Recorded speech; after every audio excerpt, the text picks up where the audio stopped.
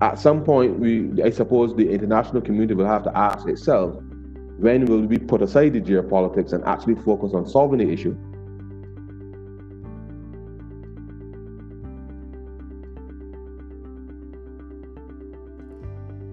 The FinCEN files and other leaks and knowledge that we've gained show that a common agenda is crucial to tackle secrecy.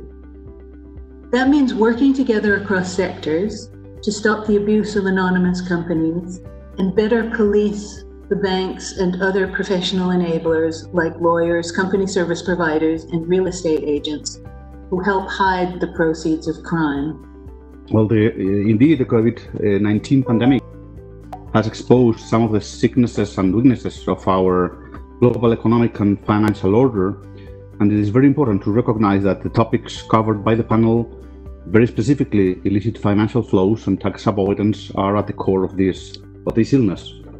And in times of where massive fiscal resources are needed to secure social protection to all,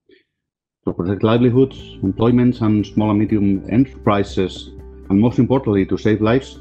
these underlying conditions are making the impacts of this pandemic much worse globally and in many countries.